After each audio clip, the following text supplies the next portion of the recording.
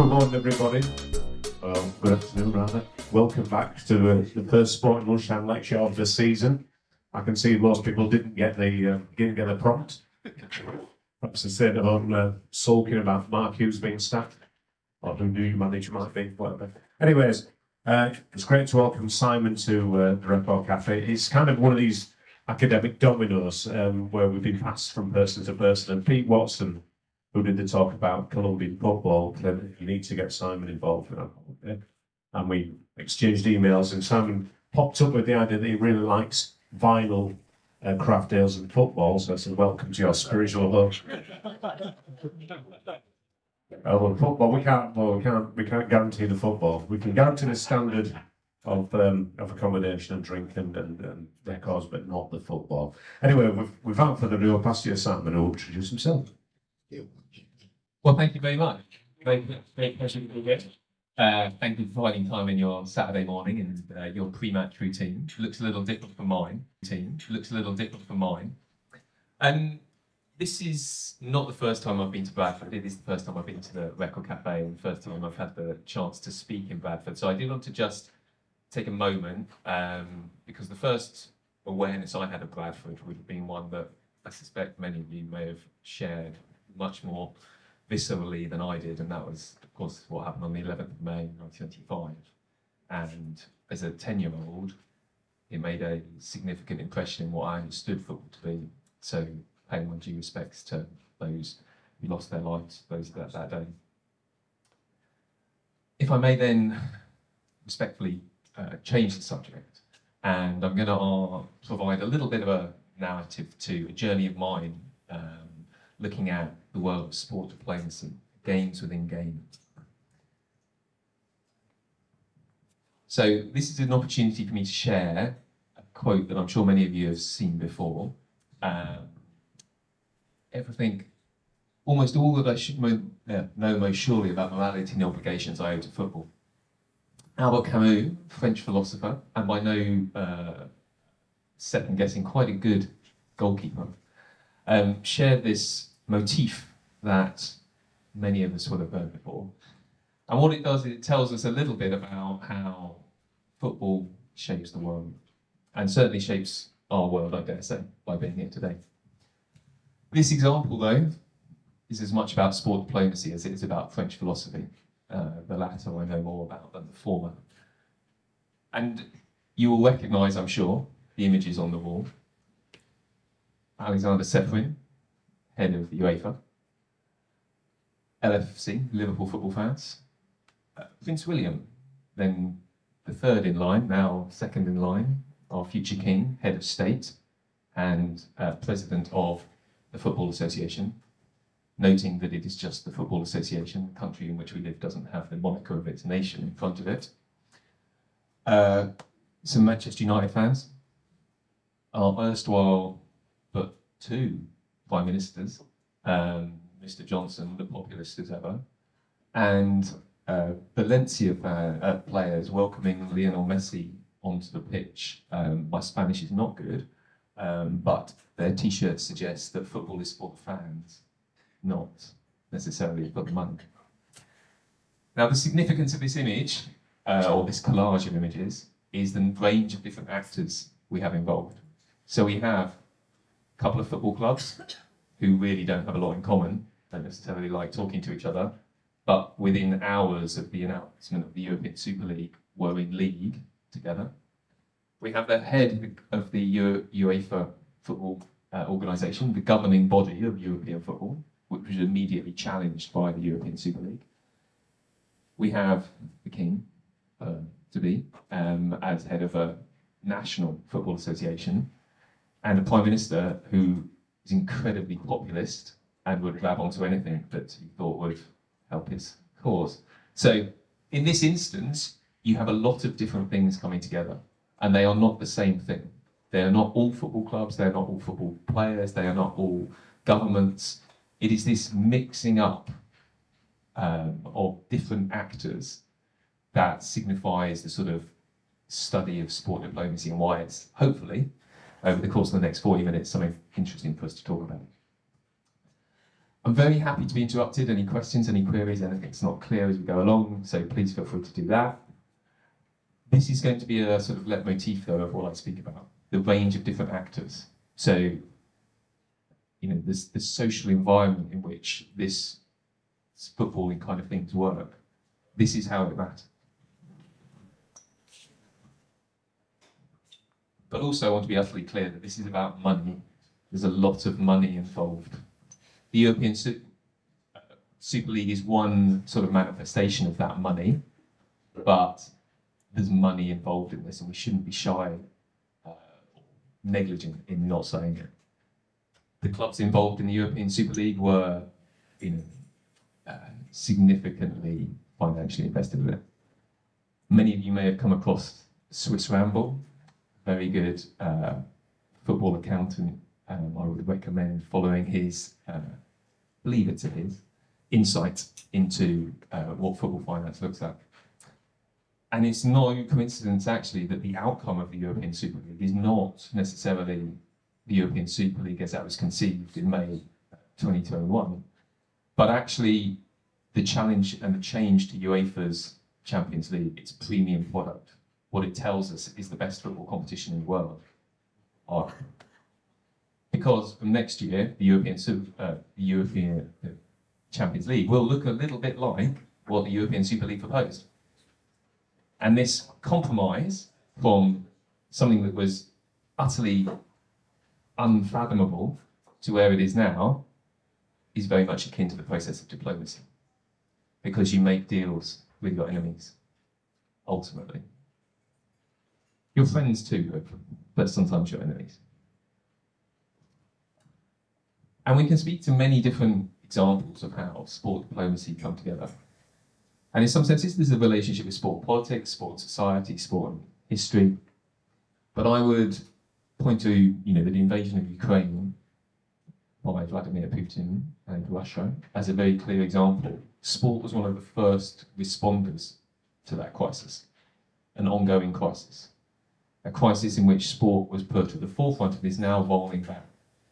In all likelihood, and, you know, not speculating too wildly to say that Russian and Belarusian athletes will take part in the 2024 Olympics under some guise, not necessarily as the same equivalent status that their colleagues from other countries will, but they will be competing, I suggest.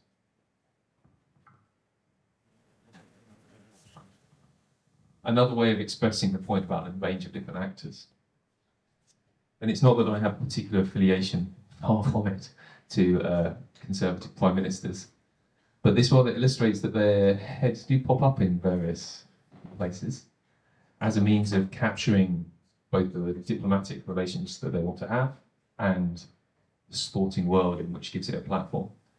So here you see President Xi of China, Sergio Aguero, and another once removed Prime Minister, David Cameron, squeezing his head in at the side in a selfie that Aguero shared with his 9 million Twitter followers and his Instagram followers, and etc., etc., etc. in 2015.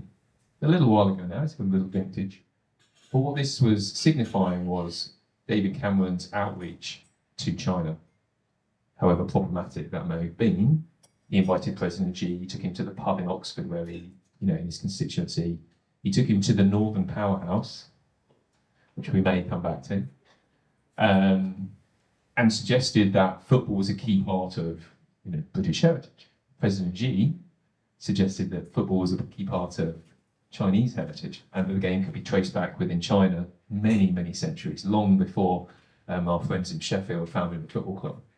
So this again illustrates all those different actors. You've got an individual player, agents, multinational corporations, different financial arrangements. You know, Manchester City, as we know, is owned by the Abu Dhabi City Football Group, but it has Chinese overseas investment. So rather like our friends in Newcastle now, who have quite a lot of Saudi investment, China have invested in Manchester City through Abu Dhabi. Whether you're a season ticket holder at the Etihad and you care, perhaps not, because you're more worried about how many goals Haaland's going to score on a Saturday afternoon. But the makeup of that particular football club, not uniquely, and not because they're not my favourite, demonstrates that they have a number of those different stakeholders that's shaping the world of their football club, but also the diplomatic transactions that go on behind. And much of what goes on in diplomacy is done behind closed doors. So these are the kind of business transactions, which is why I emphasize the money at the outset. The money matters to people like Abu Dhabi, who have quite a lot of it already, but they want some of the Chinese investment. Possibly not really for the financial benefit, but because it's a diplomatic relationship. And it's also worth bearing in mind that Manchester City were founded by cloth workers in the Lancashire mills, as many football clubs were in the north of England. And particularly, I think it's worth emphasising in the Manchester case, lots of clubs in Lancashire, not so much in Yorkshire, benefit from the product outputs of transnational slavery during that period. So much of, and it's not unique to the Manchester City, but that product is part of that colonial tale also. And whilst we don't have a lot of indigenous faces on these slides, that's another thing that we should be conscious of. But you do have Mime Muggins' face there. And this is a little bit of the sort of autobiography and perhaps some of the context to sport, understanding sport diplomacy as we stand here today in 2023. I would not have been having this conversation with anyone in 2012. And that's not to be too self-aggrandizing, but because in 2012 we were still very much grappling with understanding what these two words that I and a couple of other gentlemen, Stuart Murray, who's now based down in Australia on the Gold Coast, and Jeff Pigman were talking about in a couple of bar conversations at various academic conferences. People who understood and to a degree understood, studied diplomacy, but also really appreciated how sport interacted with it. And London 2012 was a sort of game changer, because I ended up working, not with any particular volition and not for a great deal of money, I must say, for LOCOG, not as an extra in 2012, although that would have been fun, but in the International Relations Department. And the International Relations Department of LOCOG was not like the International Relations Departments of universities that I've been working in for 15 years by then. And what it told me was that there was a whole world of sporting international relations that were not being covered, not being addressed, not being talked to, and the people in those offices could do better. There's lots of opportunity for them to understand the diplomatic processes, not the high-level stuff necessarily, that would enable them to do their job better. So the germ of the story started there. And again, apologies to any half-decent photographers in the room. These are taken by yours truly during the job that I undertook. Well, I didn't always have to have that silly sort of pizza boy outfit, as my mother described it, walking around as a games maker. Although technically I was a games maker. I ended up being the sort of executive assistant to the vice chair of the International Paralympic Committee, who is the gentleman in silhouette on his Samsung phone, which he was given as soon as he landed in the country by an Olympic sponsor, one of their international relations actors, not a state, a multinational corporation with a particular agenda, particular business drivers. And he was quite possibly one of the most brilliant gentlemen I've ever met. Didn't know him before, came across him, had an absolutely brilliant set of skills for the role he was in. He was a brilliant diplomat. He wasn't trained as a diplomat, he was trained as a journalist. He's an Australian magnate would put him in, make you think of Murdoch. He's not in that league. He's someone who ran a newspaper for a good deal of time within the state of Victoria. Made some money, yeah, did that. The IPC job that he was doing was unpaid. He was well looked after in terms of expenses. He wasn't buying a lot of things. I don't think he bought dinner or a drink the entire 6 weeks he was in London. Not because he wasn't generous, but because he didn't need to in the circumstances in which he operated. But those circumstances were ones in which his set of skills were absolutely achieved. Possibly the only other person who I've seen with the amount of awe when you walked in a room was Bill Clinton. And it wasn't overt, it wasn't brash, look at me, but it was a really valuable set of skills. So that routinely, Lord Sebastian Coe sorry to keep mentioning Tories. He did win a couple of Olympic gold medals as well. Who was chair of LOCOG, technically my boss at that time. He, Co would go to Greg and say, "Is everything okay?" I was like, that always struck me as odd. It's like, surely Greg should be going to you and saying, "Is everything okay, Seb?" And actually, that demonstrated how much of a reference point he was. So Greg was really what we would call in diplomatic terms the dean of the diplomatic corps, and by that's the longest serving, most senior person in the sort of diplomatic arrangements. So typically, when you're in a capital like London or Washington, Paris, whoever is the longest serving ambassador there is the dean of the diplomatic corps. And Greg held this position within essentially international sport.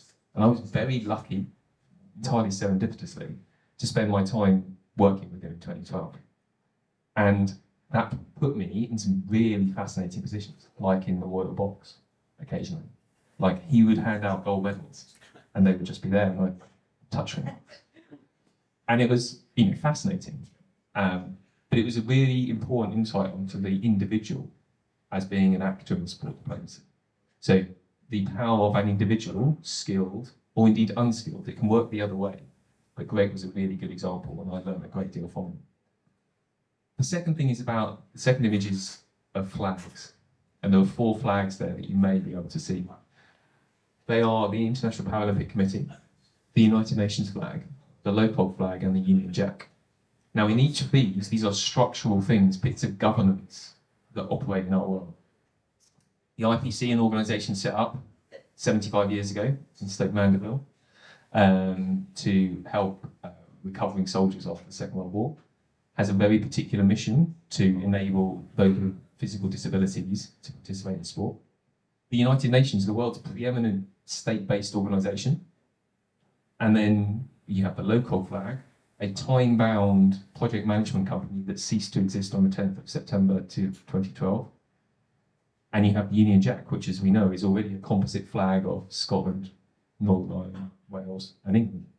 So you have, again, this different range of actors, different things that are going on here, different bits of the equation that aren't all the same. And to add to this, in the foreground here, the lady you can just about see with the sort of blonde bouffant hair was the Governor General of Australia. So she was the Queen's, our head of state, appointed person to run Australia. Now, de facto, that's devolved to the Prime Minister of Australia. But legally, that person, as we were welcoming Australian athletes into the Olympic Village, Stratford, she is the head of their state. Now, however problematic that is, and for a number of Australians it's highly problematic, and I would share that problem if I were an Australian, which would be a curse. It tells you that there's something here about the governance and the sovereignty and the diplomacy that's going on, whilst 200 Australian athletes are walking in and concentrating on winning races, doing whatever it is that they're doing. So these are really important parts of the equation that we often overlook. These are the things that are happening whilst other people are performing on a pitch, in a track, in a pool. Okay. So I am by profession an academic and I've been doing it a little while, but I like to put this sort of health warning up here. So you should treat what I say with skepticism, because my practice, my profession predicates on lots of these definitions, and sometimes they're useful, but not always. So treat with caution. So this is the quick little diplomacy slide. Diplomacy rests on 3 things: negotiation, communication, representation. They happen in every aspect of life, at every level, not just in embassies, by ambassadors, with Ferrero Rocher. Okay? We negotiated, I negotiated with a 10-year-old this morning: get dressed, eat your breakfast, put your kit on, be ready when someone comes to pick you up. There's a negotiation. I negotiated with the taxi driver to pick me up, drop me. I may negotiate with the bar staff from Pint afterwards. So these are, things that we do all day, and we're communicating. We're representing something. We're representing it whether we like it or not, overtly. Whether you've got a badge on your chest. There's also a sponsor, manufacturer, a nationality, a region. There's multiple identities we can represent. And these are the real core facets of diplomacy. So whether you call it diplomacy or not, and I've had a title reader in diplomatic studies, so I was labelled as it. But these things are happening anywhere. And this was the sort of core of the book that Alison and I did in 2016 about global diplomacy. These processes are happening globally, regardless of whether you like them or not.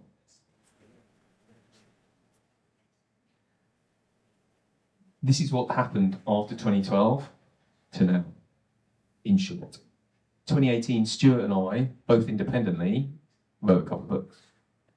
And this was sort of the first tranche, the capture of sport diplomacy. Stuart's is very good. I aspire to that in some senses. But we have two sort of definitions that come to that. So the establishment that Stuart, or the parameters that Stuart and I established by having these two, often complementary, but we don't agree on absolutely everything all the time. But these are sort of the foundation, and other people have said that, that's a quote, if you like. So what this tells us is that there's some work that's been done now. In 2012, there wasn't. There was no, if you looked up sport diplomacy, there was nothing. You couldn't find anything. There were 2 articles in all of the hundreds of thousands of academic journals that sit on dusty shelves that no one ever reads. One was about Arthur Ashe and the work he did after winning the Wimbledon in apartheid South Africa, where he went, as a black man and was subjected to apartheid restrictions. And one was about the Iran-USA 1998 match, which was replayed more recently, as you appreciate. Now, that was it. It's a barren landscape for Stuart and I, and now many others, to populate. This longer definition on my behalf, I'd like to sort of stress the opportunity that this gives to speaking or helping practitioners. Practitioners can get better. So when I'm working now with the Foreign Office, DCMS, athletes, football associations, whoever, this is why they want to understand sport diplomacy. The government, really Whitehall, so not this particular government, are addressing sport diplomacy because other governments. Australia has a sport diplomacy policy. Just having a policy isn't always a great idea. There are plenty of policies I'm sure we would all agree that we could happily do away with. But what they do give you is a starting point. And that gives us a chance to have practice of sport diplomacy. I'm much more of a fan, politically, of George Orwell. And from my erstwhile office in Bloomsbury, I used to be able to look out on Senate House and Room 101, where nominally he worked, in the Ministry of Information during the Second World War. And in 1945, at the end of the war, he wrote this article called The Sporting Spirit, which is a great read. It's available, it's short, it's worthwhile, it's heartening. But essentially it lays out the dilemma of sport and diplomacy. Sport has winners. And diplomacy, you need to keep talking. You need to keep, even if you've won, you need to be able to talk to your defeated enemies. And if you lose, you need to be able to talk to the victors. The temptation to do neither is quite high, the last minute victory. But the key point here is that sport gives you those opportunities. Because one of the great functions of sport is there's a fixture next week, next year, whenever it is. And because of that, you have to have the continued conversation. You have to agree to have that fixture. You know that you will be back here in 2 weeks' time because Bradford have got another fixture. And in 4 weeks' time, etc., etc. And because of that, you can have those continued conversations. So what a long-dead Frenchman called Cardinal Richelieu, who was the first foreign minister, the first prime minister really, for his sovereign in Versailles, called négociation continuelle. Apologies for the French accent. But it just means you continue to negotiate. That's why he sent out ambassadors for the first time, who weren't, the king's cousins, brothers, nephew. Because he needed someone who was reliable to be able to tell people what's going on. So that continual negotiation is what matters. Really being recognised up until relatively recently. So organisations like UN and CRR, as late as 2018, well, we hadn't really thought about that. It's not to pick on them, but simply to say that they hadn't really thought about how they were going to do it. So these are the sort of three reasons why I think sport diplomacy is worth addressing. Sport has a great convening power. We're here now because of sport.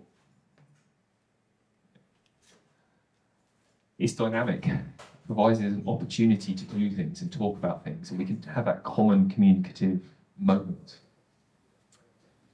It has a great network of networks.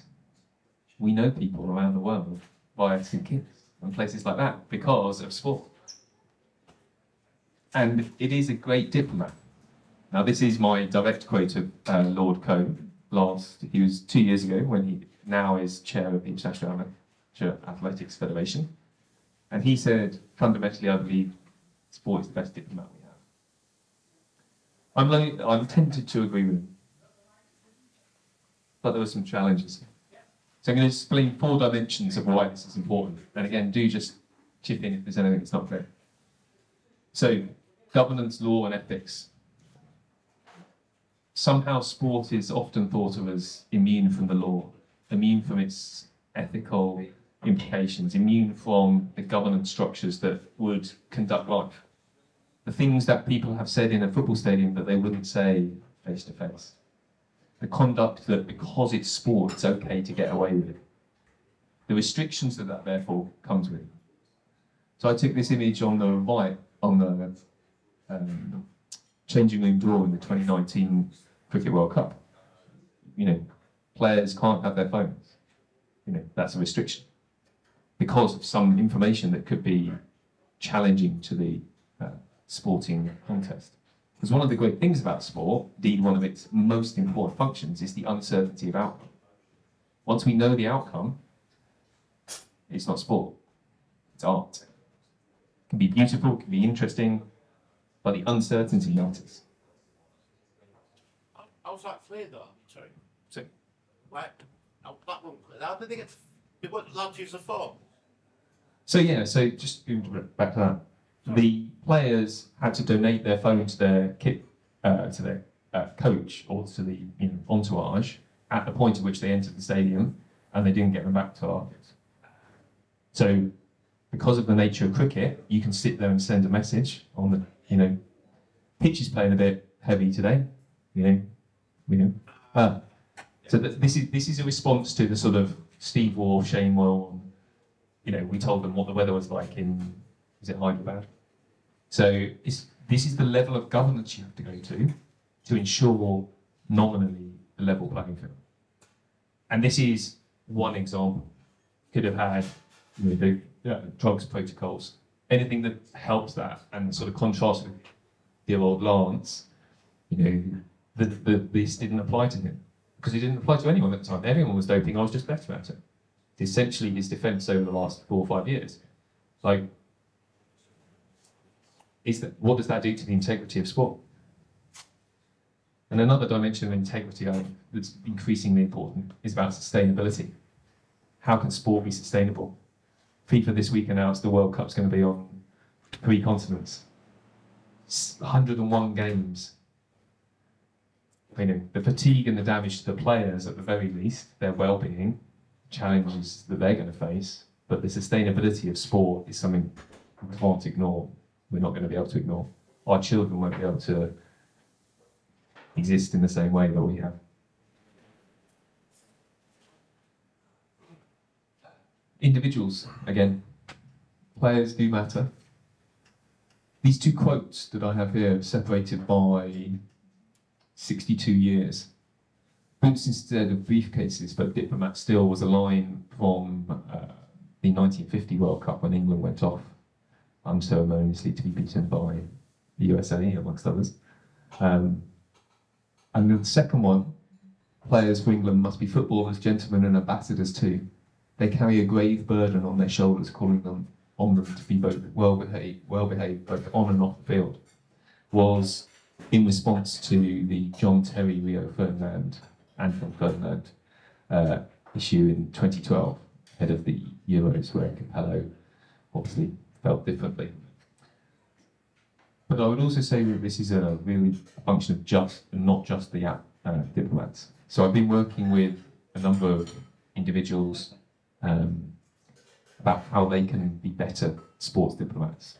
So people who won Olympic gold medals, who often trot to Lausanne and places like this, and how can they be better in those environments? What are the skills that diplomats have? How do they become better? But really, the fourth dimension of sport diplomacy that I'd like to share is to quote another world-grand gentleman. Sport has the power to change the world. I believe that. It's something that I've seen in action in many different guises, and it's something that I suspect, even if it's on the park down the road, something life-changing is happening, whether we appreciate it as such or not. And that's a really important part of why it matters, because sport can talk to people in ways that other things can't. So this was manifest in the UNGA, UN General Assembly in 2015.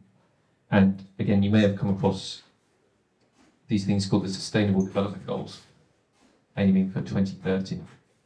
A set of aspirational goals on behalf of a multinational or international organisation, which we may or may not reach.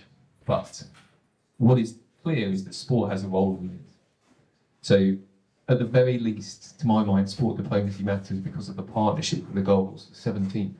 But it's pretty difficult to play sport if, the seas, the land isn't fit for it. It's pretty difficult if you're hungry, if you're uneducated. Pretty difficult for women and girls.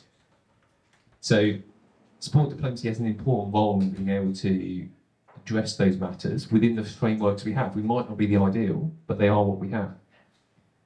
And this takes place in an organisation called MINIPS, which is the Ministers of, it's French again, so I won't bastardise it, but essentially sports ministers from around the world who are part of this organisation. It's part of UNESCO, part of the UN family. And this is in Baku in June. So they meet. It's a government organisation, intergovernmental organisation. They probably have some nice canapes and they talk. The impact of it is not always great. But in 2016, they met in Kazan, interesting cast of places, you may know where they go. And they came up with something called the Kazan Action Plan. And that tells you how you can change Nelson Mandela's words into things that matter to people on the ground. And they matter a lot more to people on the ground, not in countries like the United Kingdom, just to be clear. It is a development agenda. That's not to say that there aren't many things that can be developed in this green and pleasant land. This slide just shares a few of the organisations that are engaging in sports diplomacy. What's missing from them, simply because I'm out of space and I'm not that competent with PowerPoint, is grassroots organisations. So in this country, Youth Sport Trust reaches out to a lot of youth sport organisations. Places like the West Riding FA, been speaking to them about it. Individual. These are the kinds of things that developing a sport diplomacy strategy. So the United Kingdom may have a sport diplomacy strategy in the early part of next year. Our friends in Europe already have one, which we stepped away from. We were working on it up until certain things happened.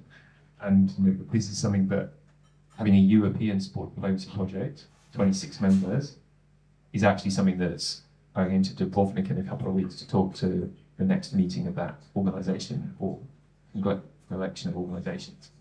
So this is manifesting itself in many different ways around the world, and we have the opportunity, whether on the park on a Sunday, in our locale, or with a football club like Bradford, to be thinking about the sport diplomacy dimensions. And again, coming back to some money, it's worth a lot of money. The United Kingdom's quite good at it. We do quite a lot of things that generate sporting income. $150 billion market worldwide. That was 2018. COVID will have hit that, but we have a lot to say about that. So wrapping up, perhaps the best bit of sport diplomacy there is the Tour de France. Low cost, high impact, to quote Stuart. Began 120 years ago by setting out on a bicycle race to sell newspapers. That's what it was for. Designed to sell newspapers, not designed to decide who was the best cyclist, designed to sell newspapers and cars and bikes. That's why it's in L'Auto. But what it's done since is become part of French culture, French history, given us a great deal of excitement, at least to cycling fans, and provided a free, in the main, access to high-level sport. I was stood this close to the champion as he sped past at high speed this year, and I've done that in the past, because I'm quite bad. But you don't get that close to many champion sports people that often. And when you're 6 and 7 deep on the side of a road, that gives you something. That's a connection. When I stood on the first stage in the Basque Country, the people next to me had a Yorkshire flag, because Yorkshire travels. This is the conceptual bit that I'm working on. Happy to take any questions on it. This is how I'm seeing sport diplomacy at the moment. It's sort of represented in this fashion. But let me start, as it were, as I finish as I started, talking about the networks, the network of networks. The lines don't mean anything particularly, they're simply to represent that sport travels. I might put one in for St Kitts. But this is an example of how sport speaks to people wherever you are in the world.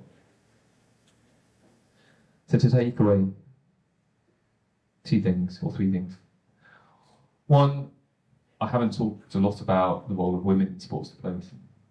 And that's a conscious oversight on the one hand, because there isn't a lot to say, there isn't a lot of evidence, but it's definitely something that we need to address.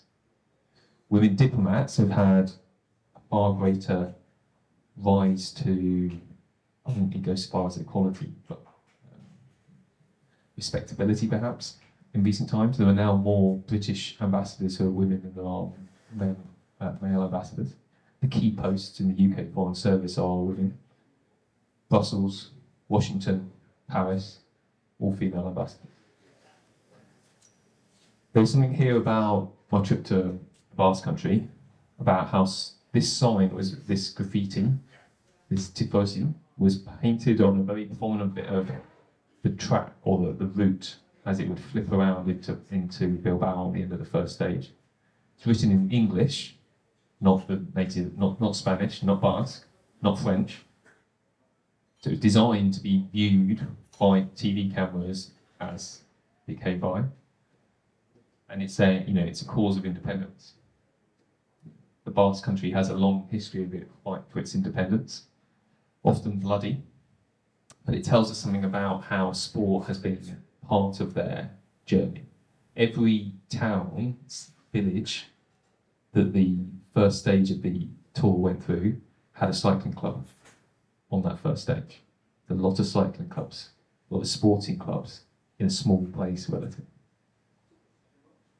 And also I wanted to share that, to sort of capture the end of this sort of next phase of sport diplomacy, and this is the sort of plug, if you like.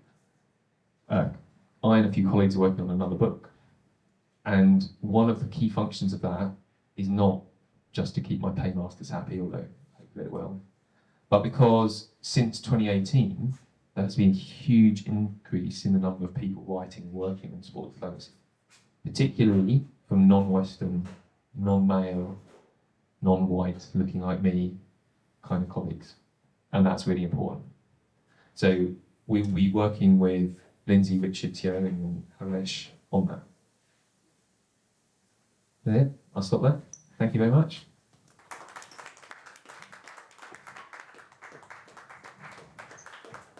Anybody want to ask you a question? So, the part of Yorkshire in the Tour de France comes to mind, doesn't it? Yeah. Yorkshire on the national and international stage, that's quite an interesting aspect, because it has worked, hasn't it, to a certain extent, you think? Yeah, I would agree. I mean, I've spoken with John Dutton, who was the head of the Grand Depart in 2014, and I travel on the bus.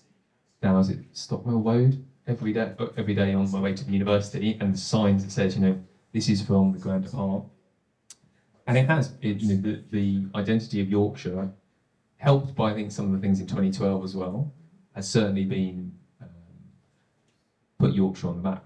Yorkshire was on the medal table, as I'm sure you recall, at the time. And having spoken very recently, and forgive me the name drop, with Alistair Brownlee about Yorkshire's sporting identities, this is something that, Tracy Rabin, whatever you may think of her, I would be advising her that this is something she could be saying about this area, this neighbourhood, this identity that you could really promote. Cycling, rugby league, football. There's a lot of things that you could be doing that are distinctly Yorkshire. Some cricket. Cricket will, I don't know, Harry Brooks going to save us today. So, amongst other Yorkshiremen, because of course, what's good for Yorkshire is good for England cricket.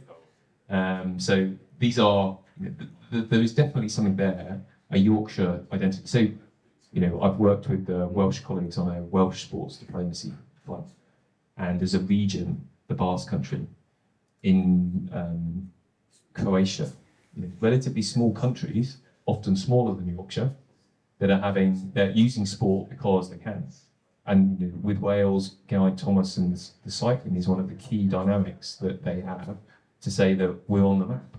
We're here. We can talk about Welsh sport. Yes, of course, the long history of rugby in Wales, but relatively recent success on behalf of their football team. Not just a one-man band. It's not just Gareth Bale played for Real Madrid. It was the whole sort of ecosystem that came with Welsh sporting success for a relative period. And again, just puts you on the map, just puts you there. Next weekend there's a festival of Welsh sport down in Cardiff, and there's going to be a sport diplomacy panel that my colleague Gavin's going to be talking to.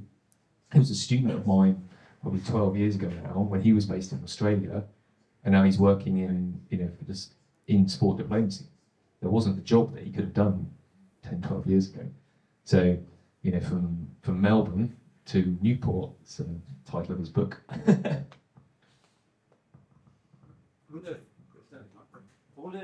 Do sporting celebrities need good diplomats? No, short answer.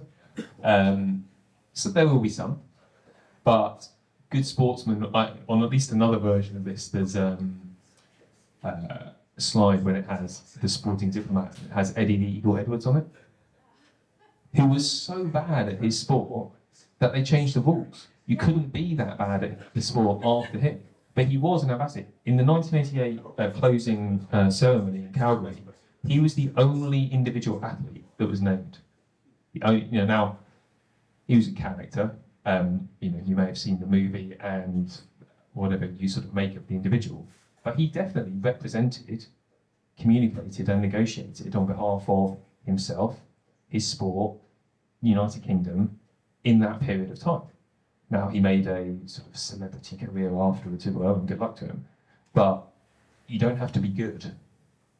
So the idea that just because you're, a world champion, you've got, the diplomatic skills to succeed, it's not there. And you can see, plenty of athletes have chosen not to be political. Michael Jordan famously said, Republicans buy sneakers too. So I'm not going to say anything about this. Once his dad was killed. So these are, ways of addressing, the skills. And what I'm working on now with the BIA is enhancing the diplomatic skills of athletes so that they could operate in a very explicit diplomatic way in an IOC Athletes Commission or something like that. But also because representation, communication, negotiation happen in everyday life. And if you've spent 15 years winning your race, those other skills may not be things you've done. Now, actually, I'd probably say you've surfaced some of them because you have to negotiate with your peers, your coaches, your environment. So you've probably done a bit of that. You have to communicate, even if your communication is eyes down on track, it's still something there. And you're representing something because you've typically been wearing a badge of something, whatever it is, whatever sport. And you only know your sponsors and suppliers and all those kinds of things. So there's not a direct correlation. There are very few good examples. There are some. You know, George Weah's head of state, so diplomat in chief in Liberia, but then his son's American. As you know, if you watch the World Cup, he's there as a head of state cheering on another team because his son was born in the United States. So it's an odd sort of concoction there. So you spoke about the Nelson Mandela Sports Boston. Yeah. Is there sadly winning practice courage? So you might struggle to answer the 30 seconds, but how does that kind of put against the evil way? The good and evil of sport. Well, I'd say in some senses it's always been there. You know, sport has always been corrupted. When you go back to the ancient Olympic Games, you know, the reason the Olympic Games took place was as an alternative to war. What Orwell said also, you know, it's war minus the guns. So there's something about the purity of the competition and the uncertainty of outcome.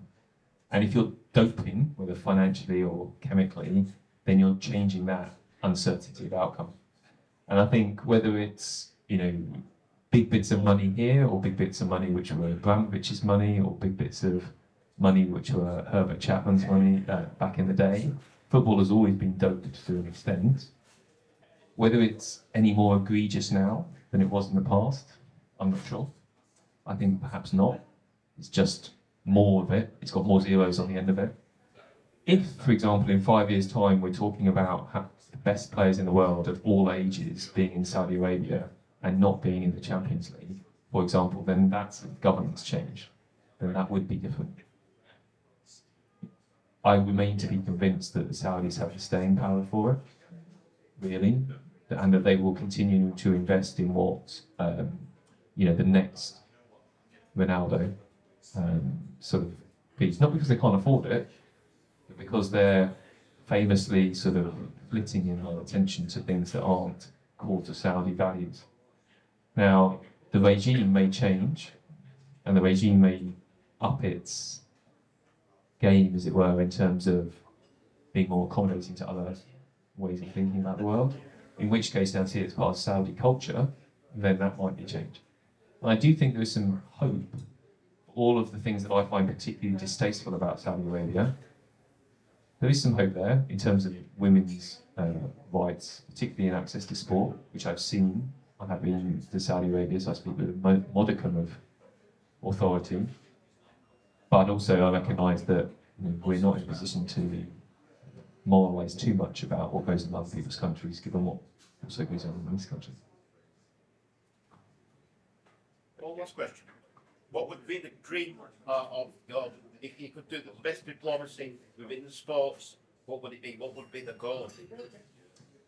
Today, if I could convene a football match that would stop the crisis in Ukraine, that's not going to happen. But yeah, we could do that today. That would be an interesting one. That's been tried quite a lot, and there's a great degree of evidence of the amount of sport for development investment into Palestine and the West Bank. And it works really well up until people are about 14. And then Israeli Jewish kids and Palestinian Arab kids go their separate ways. They play very happily until they're 14, give or take. And then they get inculcated into two different systems. And then by the time they're 18, one of them's got a gun and one of them's studying a petrol bomb. Not always the way around, you think. So yes. There are opportunities. Sport diplomacy isn't the answer to everything. I see in 2018 in Chang, the opportunity that Thomas Bach's Olympic diplomacy brought together, as one of the images I had up there, of North and South Korea coming together in a conjoined ice hockey team, some wonderfully coordinated cheerleading. There were opportunities there for reconciliation on a peninsula which is the most heavily militarised in the world. Now, it wasn't realised, it was usurped in my mind by the President of the United States at the time for his own agenda. But there was an opportunity there, and sport brought that opportunity to arise. If it wouldn't have happened, without the happening of the Olympic Games and Paralympic Games.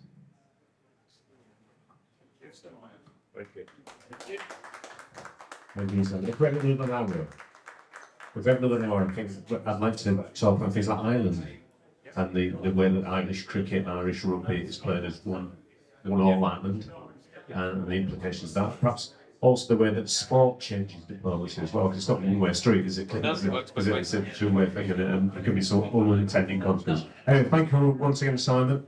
Next one speaker is me. I'm doing a talk on professional baseball in 1930s Yorkshire, which is a lot more interesting than it sounds.